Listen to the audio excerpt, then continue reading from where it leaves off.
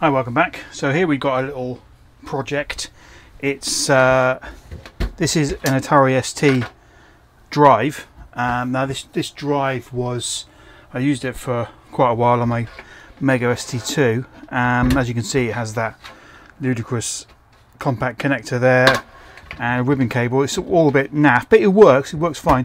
Had an external power supply in there, and this drive it worked really nicely, but obviously that's, you know, a mechanical drive, and it would be nice with my Atari STE to be able to easily get files on and off.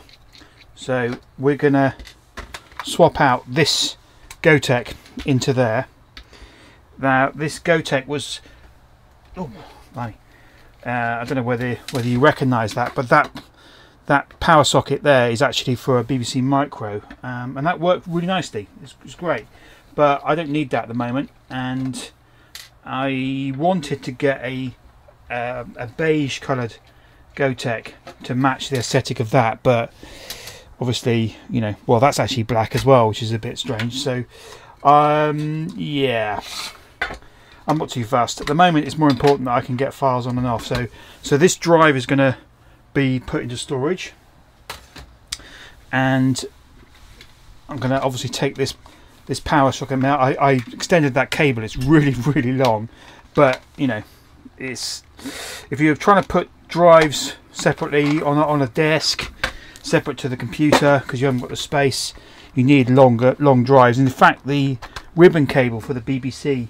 drive is absolutely huge. So anyway, there we go. So that is, so that goes in there like that.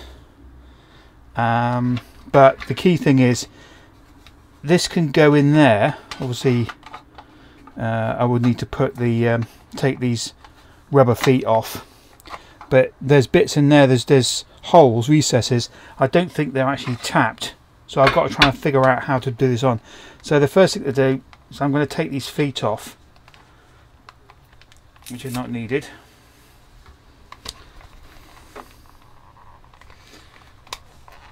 So it should just twist off, actually, yeah. And this horrible blue tack.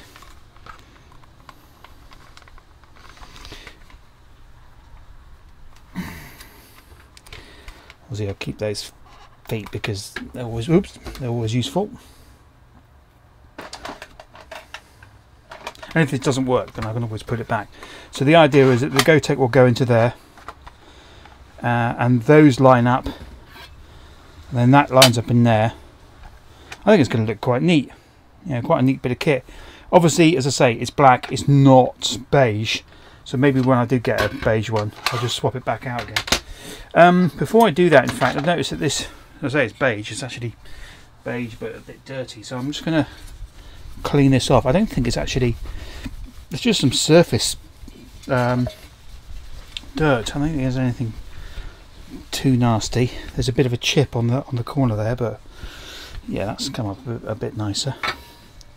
So I need to figure out how I'm going to mount this on there.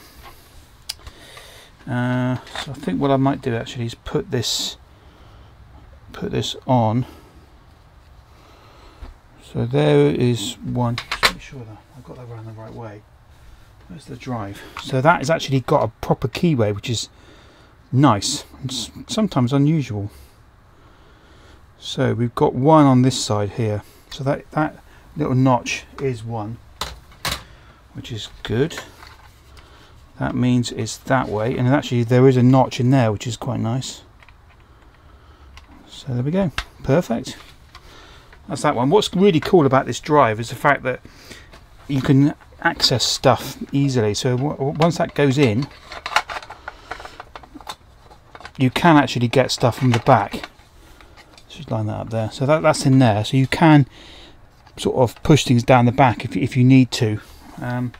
I need to figure out power for this, and I'm going to need an external power supply because on the STE it doesn't provide power. I don't think it will provide. No, it won't. It only needs 5 volts. So there are options. I'm thinking maybe maybe powering it off from a USB. That might be quite nice. If I make a cable similar to this, obviously not with a you can see it's only got 2 cores, because there's ground and then there's plus 5 volts. So if I make a cable similar to that and connect it up USB, then this can be a USB powered floppy drive, which is just easier because I've got plenty of USB things floating around that are always on, and provides enough power for that. So it needs virtually nothing. So I know that this won't work because these aren't keyed. So there's no brass collet or anything where I can put the screws in, which is a bit annoying.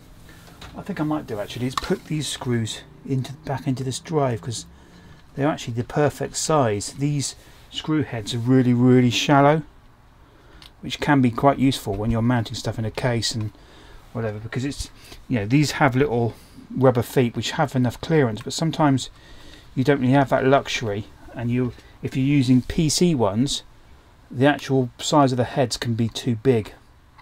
So I'm just going to put those back in there. I don't know what I'm going to do with this drive. I'll probably just keep it as a spare, because I know it works in 720 on the ST. It's pretty good.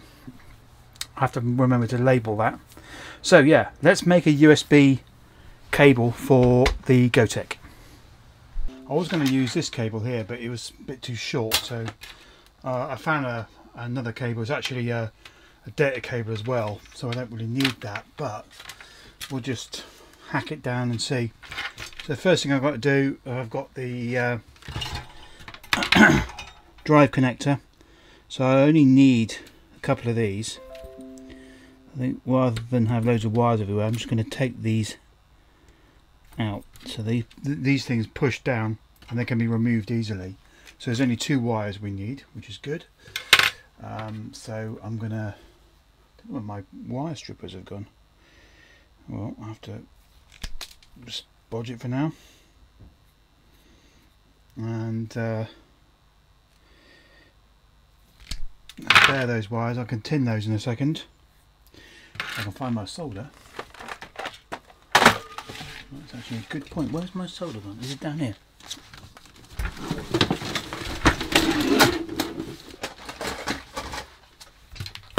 Let's tin this first, and then I'm going to find some heat shrink.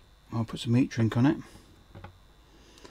and then we'll have a look at the other cable, the USB side of it, and get that sorted out. Like I say, I won't need the data connections. Not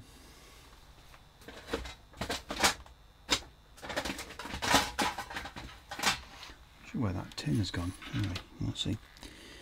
Right.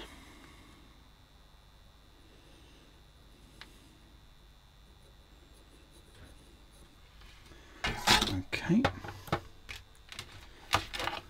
So I've chosen this cable rather than the other one because, as I say, I need some decent length on that really. Let's see what we've got here.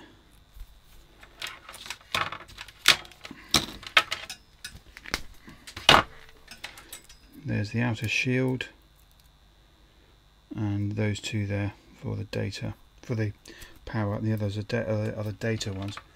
We can just chop those off, we don't need those. Okay, right then.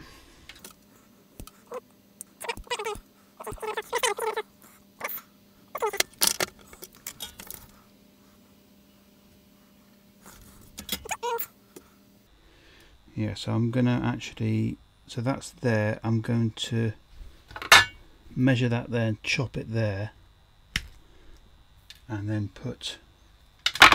re-tin that other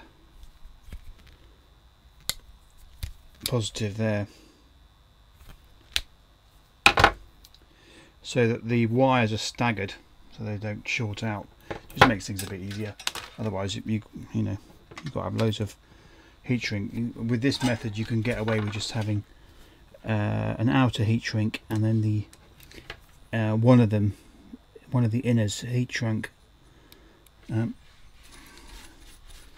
clean the tip.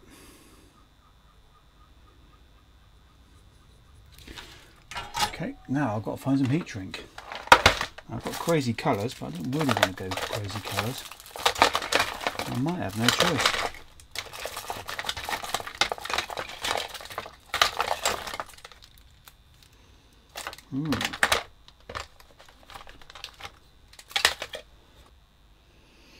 Okay. That cool. Right, okay, so that's good enough for that. So that goes onto there like that. There's the USB. So that should work. Oops. Make sure the elastic band is on that, otherwise it goes everywhere. Now, so that's that bit. Next thing I've got to do is try and figure out how I'm going to physically mount this on there. So if we have a look,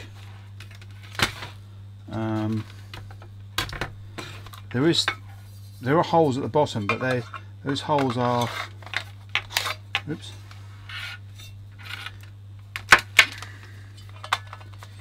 they're not tapped. So you see there, they're not tapped.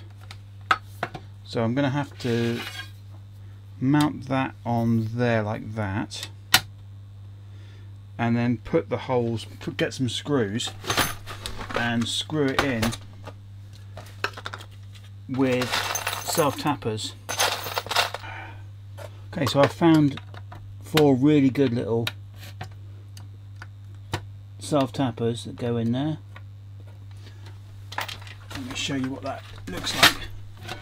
So that should be now complete. They can sit on the desk and look really cool. I know that's black, I know it's a bit annoying, but it is what it is. Right, cool. Well, let's get that rigged up. In fact, before we do that, let's just plug it into the power supply. There's a 5 volt on that. See whether we get anything. Yeah, there we go. So that's lit up. That's all good. So we know that that's powered properly. Great. So, right, it's now installed on the STE, my lovely STE. So it's all there, waiting. So I've got a USB stick, real old school USB stick, and I've downloaded a copy of Metroids, which I know runs off the desktop. So if we plug that in, it'll then scan the disc, and I can then, it's now ejected. If I then click that, that's now added it to the machine. So I'm running a newer version of the TOS here. So if I know it's medium res, so if I just swap the resolution, there's an internal hard drive, so it's doing its hard drive weirdness.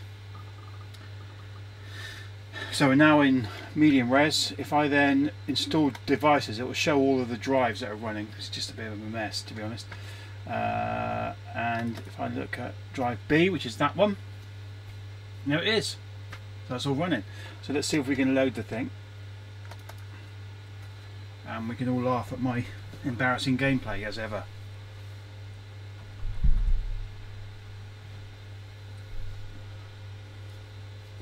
That's probably one of the slowest USB sticks I've got.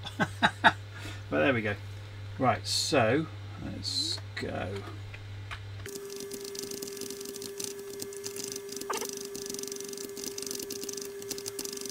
Wow, where's my shield?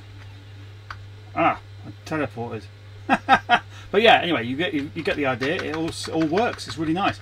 It's nice to have a modern file storage thing. So presumably, if I can then get some